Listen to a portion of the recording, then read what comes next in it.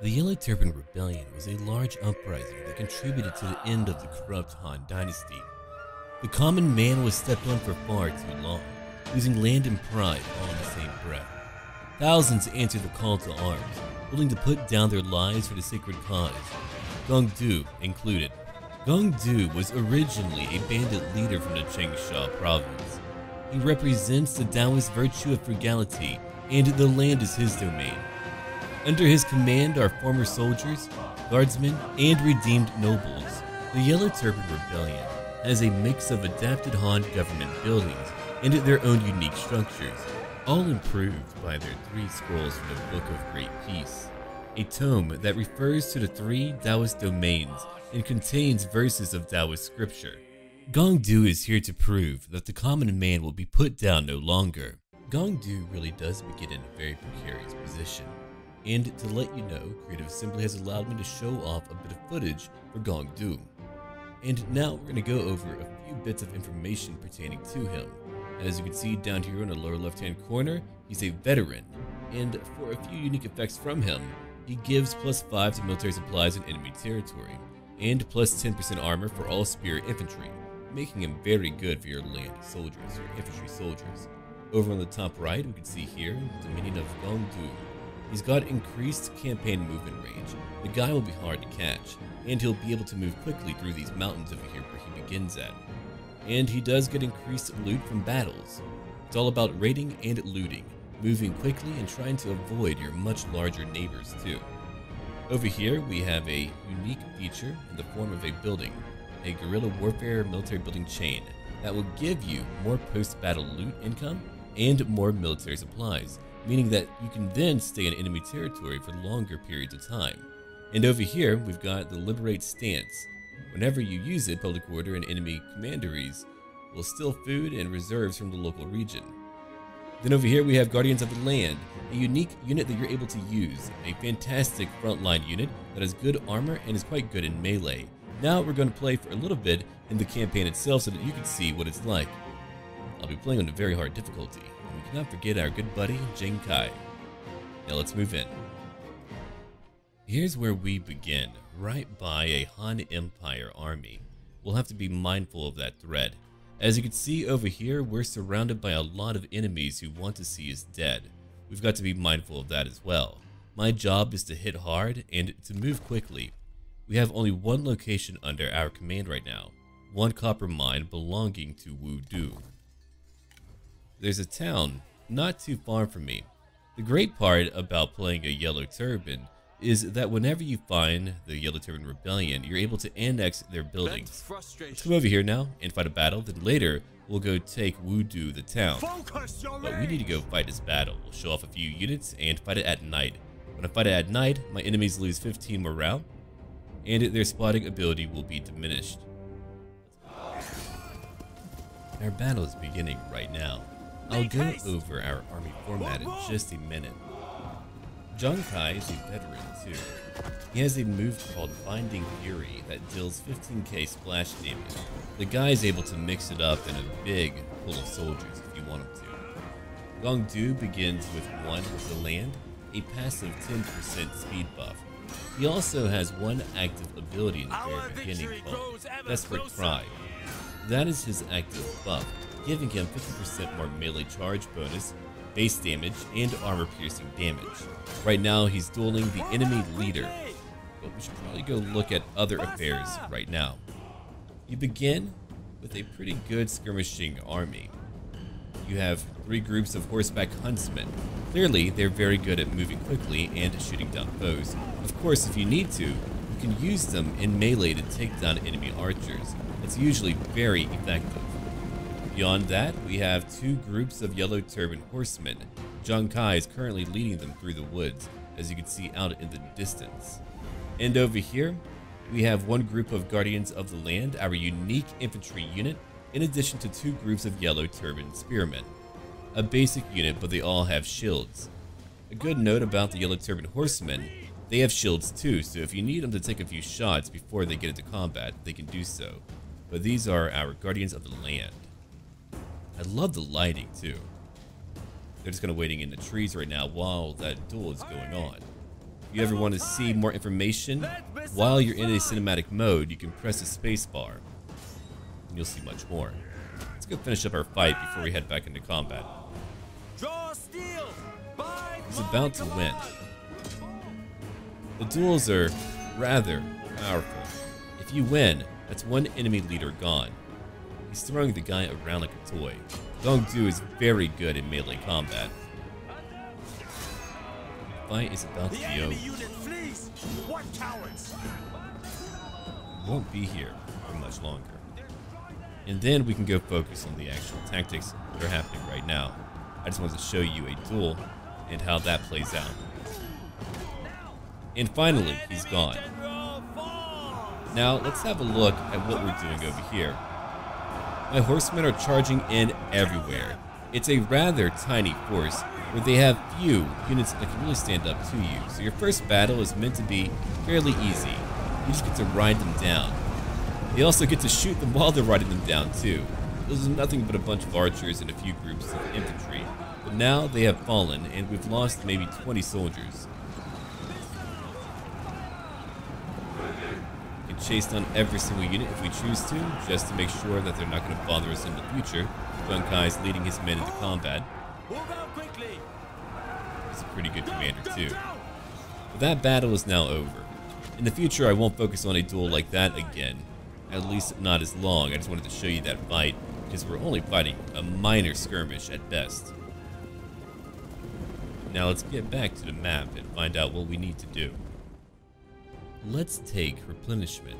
We didn't lose too many, but for what little I did lose, I would like to keep my army full. Embarking.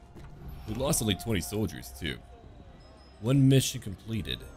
They've given me a new ancillary, a pole mace for Gong, and he's gained more experience as well. We have a new mission. The powerful are useful to Gong and the Yellow Turban cause. He wants me to recruit a Yellow Turban Spearman Captain, which is a retinue that you're able to bring together without having a named officer. And here is a new challenge issued. They want me to capture and occupy any settlement. Now that I can do. Unfortunately, on turn 1, I'm unable to recruit anything. I'll have to wait for my following turn. Let's come right over here. I could attack it, but I'm going to take it. Let them join me. Now they can be integrated into my faction. Will be given 25 faction support. Now we have a lot more money. Even though it's a tough beginning, you get a few tools in the very start. Alright, we need to construct or upgrade a building in order to make some money. Let's have a look. I'm currently building copper pits in order to make more. Later I'll try to upgrade whatever I can. I currently have a town and public workshops. Every single town has a few buildings you're able to build inside of it. Beyond that, you have tertiary locations that are very important to that commandery. So in my case for Wudu, I've got a silk trader over here owned by Mating, and I have a copper mine. Once I have all of that, I'll unite the commandery. Let's keep on looking. Over here are my beginning ancillaries and a few that I earned through some missions. We can give those to other characters. Let's have a look at what characters I do have in my court. So we do have many court positions. We have local leaders, great commander, great healer, great learned one, Lord of Heaven, Lord of the Land, and Lord of the People. I only have 2 other officers right now. In time, more will join my cause. So you can see we're rather isolated in the very beginning. That will change later on. And here's a bunch of reforms we're able to pick up. More enlightenment, satisfaction, character experience. You get a lot of tools to really help yourself out. I think for now, what I would like to pick up would be more campaign movement range. It'll take me 4 turns, but then we'll have it. Then we'll be a bit better off. And we need to keep on looking around right now. There's not too much more for me to do. Wang Du has now left to be doing his own thing. And I think pretty soon we're going to head after Ma Ting. It really depends on who's a bigger threat to me right now. If we look at our diplomacy screen, we're fighting Dongzhuo, Ma Ting, Han Sui, the Han Empire, and Zhonglu. No matter where I go, I have foes to fight. So I'll probably want to build up, then move quickly through these lands. Hanzhong might not be a bad idea, but Ma Ting is also very close. Well, we'll see in time. Before we end our turn, let's go over to our characters. You can look at Gong, the master of the land. He's a general, our general. You can see a few personal effects for Gong, and of course position effects too. There's a lot there. And over here he's got a title rank of speaker. We don't want to really pay him, and he provides more character experience faction wide. That increases over time, as you can see here. One day he'll be able to become the Yellow Sky Emperor. That's our goal. Okay, for followers, why don't we take, for right now, a scholar? We'll get even more experience, meaning that we can level up quickly. I have no accessories. I do have a mount. Ah, here we go. That gray thoroughbred has a lot of mass, and you can see that we'll have a higher chance of evading capture post-battle, and a few other benefits too. We haven't leveled up yet. Let's go look at Jinkai. Jinkai, you could take a trader. I won't be sending you out on assignment right now though. My other officer I'll have join me as well, so for now I'll only use it for that +2 to cunning. Now he has more cunning, and now we can end our turn. Mating has decided to attack us, so now we're about to commence with our siege of Wudu. Fortunately, I won't be able to recruit any new units, and our garrison is quite small. We'll do our best. Mating has horsemen. We're looking at some infantry. Fortunately, his army is not very large. The battle here is going to be quite challenging. Our enemies are much closer to this town than we are. And they're being led by Ma Ting, who has 2 other officers with him, including Pang De. But look over here. They've got some very good horsemen. These elite horsemen are immune to fatigue, meaning that no matter what stage of the fight you're in, they're going to be able to just stay alert at full strength too. Whenever we tire out, our charges become weaker. For them, they just charge and charge and charge. Our men are running! The spineless cowards! Here they come now. My only shot is to take out at least most of their leadership and to try to hold on. No matter what, I've got to rush my soldiers in, which will be quite costly. If we look at where I'm at, I'm on the other side of the map right now, trying to move in as quickly as I can. It'll take a minute to get back over here, but we're doing our best. By the time I get there, we'll be very tired. If we were at full strength, if we were defending the town itself, we would have a much easier time because we do have a lot of towers in this town. My little garrison is not at full strength, or they too could have held.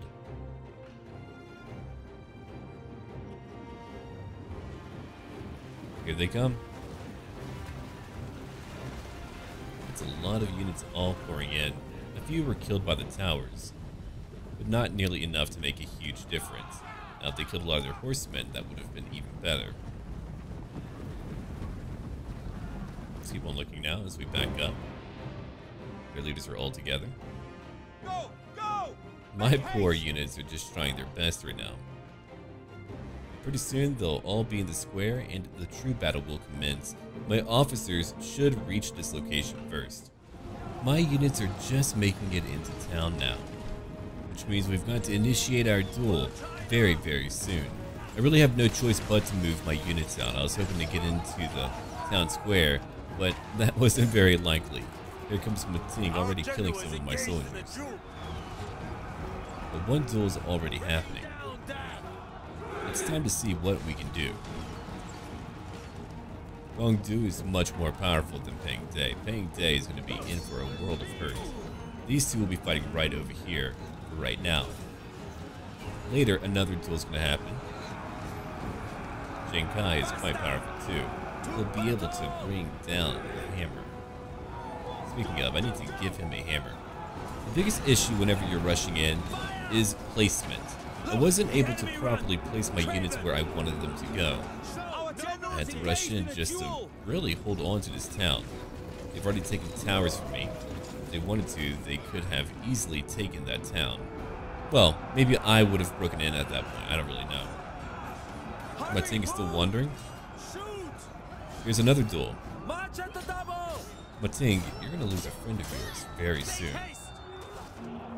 While that fight is going on, you can see over here where I've got more units moving around. My spearmen have yet to reach this location. trying to move away. While we're doing some damage, it's not nearly enough. Those guys have some decent armor. They're a big issue for me. And over here, we can see that my leader is still fighting. He's about to win the battle, so we can watch it play out right now. Gong completely destroyed this guy. By command. Goodbye, Pangde. I hope you're not a friend of my Ting, or he's going to be very, very angry. There's like a striker or two left. There we go. Oh man, that's really brutal. Wait, you cracked his neck? Enemy general is fallen. Gong, you're really scary. Thankfully, there's a battle happening here, so we can watch anyway. I've only got a few locations where there's any fighting really going on. And it looks like we're winning another fight. After that, we can focus on troop movements. Trust me, we've got to keep on fighting for quite some time.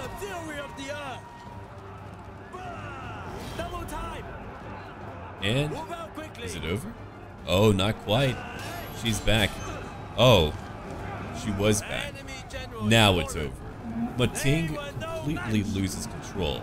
Evidently, we killed one of his friends. It's really a shame, Ting. If you didn't come over here, they would not have died.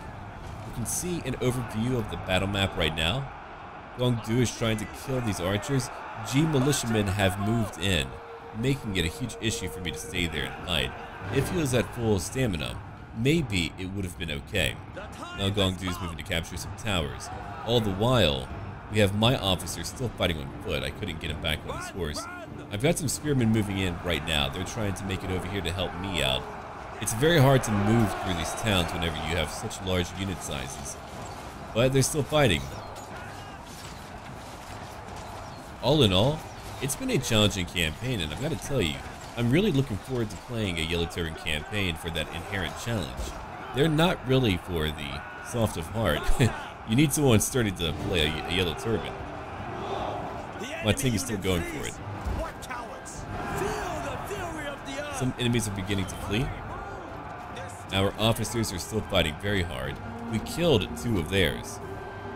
No matter what, my Ting is not going home with all of his friends.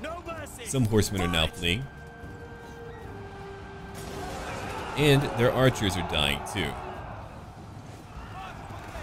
It doesn't take much. Whenever you can reach them, they fall apart. As they well should. They're quite deadly, which is why they should be fragile.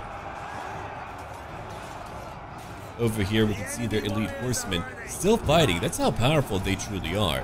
They're able to hold on their own so many of my own soldiers. Gong is ready to spend lives. He's ready to give these lives up so that we can have a better tomorrow. My Ting is finally fleeing, I believe. He's finally broken. The battle is now over. It was an intense fight, but we did it. We won the battle for Wu Du. Clarity shines the path to peace. That was a really close fight for me. Things could have been much worse. Thankfully, we were able to take out 2 of their leaders in that fight. They're dead now. Let's go over here and replenish further. For the greater good. You're going to need a lot of replenishment early on, or you're going to spend a lot of time trying to recuperate. But we won that battle. Now I'll finally have a turn to build up my army. Let's see what we have over here. Alright, Shui, I would like for you to join me as well. You're rank 2, not bad. Now we have more units to help out. Though I do lack a lot of officers currently. To fill in other roles, of course. Here's my Jade Sickle that provides 8 cunning and 8 satisfaction. You want everyone in your army to be satisfied. Right now, Shui is not satisfied. Here's a Jade Sickle. He's feeling a bit better now. He's like, hey, you know what? I'm not as angry. What about you, Genkai? Many of my officers here are not content. I'll have to find a way to please all of them. Gong and Ma Ting are now rivals. I killed a friend of his. That's 1 enemy killed. And Pang De is dead too, which is a shame. I would love to have hired him. But now he's gone. Let's go look at what we have over here. I'm still trying to upgrade my copper mine. I have the money for a lot of units. I suppose I should probably build up what I have right now. We can get a variety of archers, peasant archers, yellow turban archers, and men of the forest. We could get more yellow turban horsemen. There's a lot of options here. I think for now, I would like to keep it pretty cheap as I can. Yellow Sky Heralds, they're unbreakable. They're unruly, but I want 2 more of them. And we'll take Yellow Turban Warriors. There we go. Now my army is much, much larger. We'll take a few other cheap units. Because we don't have a lot of money, we need to keep it cheap for now. In the future, that could change. But I've done most of what I can do for right now. As you can see, the battles are fierce, and your beginning is quite difficult because of how powerful your foes are. Mutting was actually fairly tough. Rank 3, very powerful horsemen. Those guys were not easy. Fatigue immunity, meaning that they're effective the entire time. They will not tire out at all. Now it's winter of 190. We have a law enforcer, +2 to public order, faction wide, only if this character is a lord of virtue or faction leader. Well, here's my faction leader. I can't really give you anything else right now. I could replace your follower, but I like what you have currently. What about a different weapon? Currently, we're looking at 2k melee damage, but what about 3k? We have a much better pole mace. Not bad, Master of the Land. Okay, my army is currently building up. We can go after Ma Ting very soon. There are other enemies to worry about, though. That is true. I would like to spend a few turns replenishing, then I should be ready for another fight, but I would like to unify my lands here in Wudu. Okay, let's end our turn. Even though we don't have a full army, we should have enough units right now to attack another enemy and probably win. Let's go over here to the Silk Trader. As you can see, we can move very, very far. If we can get Ma Ting now, oh man, that would be a great victory. Oh no, it's Dong Zhao. Not Dong Zhuo, but Dong Zhao. Hopefully these two will not move away, but I'm sure they will. I wonder what you're doing over here, Zhonglu. Zhonglu has got to come for me eventually. We've got over here Liu Yan. I'm not really worried about Liu Yan. Let him come down. What about my garrison? I've got a decent garrison. It's finally beginning to grow. One more turn, then I'll have my copper pits. 1 mission completed. Now I've gained a new ancillary, Book of Earth for Gong. Not bad. A new mission issued. Reach faction rank balanced. When I do so, I'll have a new character recruited and a lot more experience for Gong. I've completed one of my challenges. Faction development, proactive planning. 1,000 miles journey begins with a foot. We have studied the scriptures and have taken our next step towards enlightenment. What shall we study next? Good to know. Now Gong has gone up in rank, and I've gained a tycoon. Hey, that's really good. I need to give that to some manner of administrator whenever I'm able to get one. Alright, there's my buildings. Let's keep on looking around. It's time for me to take that Silk Trader, and I would like a bigger garrison over in my capital, or at least more money. But for now, let's build guerrilla warfare.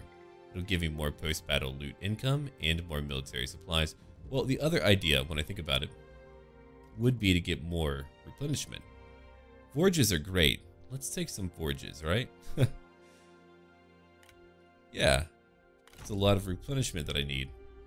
And at level 4 Gong Du. It's got a lot of abilities to look at. We've got Killing Ground over here. A great way to debuff our foes and to deal a lot of damage, but I need to carefully choose what I want here. We're looking at more damage. And over here, fatigue resistance for his own retinue. Now that can be handy as well. You know what? I'll take that.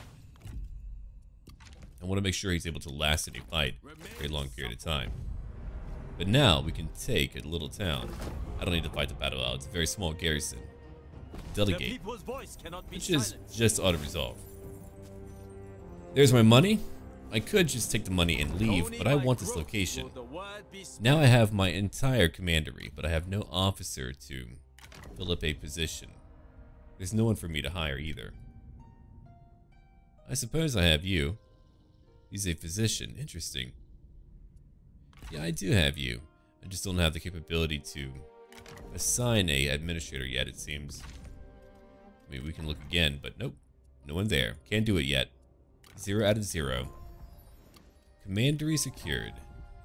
Now, Genkai and Gongdu are friends. I feel like this should be a good location or place to leave off our campaign. I hope that you enjoyed this little preview, and to end it off, I want to go over a few buildings just to kind of show them off and to let you know what you'll be getting into. I think it's a great idea just so that you know what you have to really pick from. There's a bunch of unique building lines, like over here, for your religion, more enlightenment, more of a research rate, and that keeps on going up to level 5. We've got a headquarters too for more public order. Well, -1 public order for adjacent enemy commanderies. It's a great way to have cheaper units, but to also cause issues for your neighbors. And we have a temple for more enlightenment, +3 to public order, and +5% from all sources, for your income anyway. That can go up to level 3. So those are a few really good buildings that you're able to utilize. Yeah, I've got copper and silk now, but I need other trade goods if I want to unlock other buildings in the future. I return. That is Gongdu. And look forward to my campaigns for Dongzhuo, and also Cao Cao coming very soon. Lubu in Dongzhuo's campaign will be for romance, whereas Cao Cao's campaign will be for records. Anyway, until then.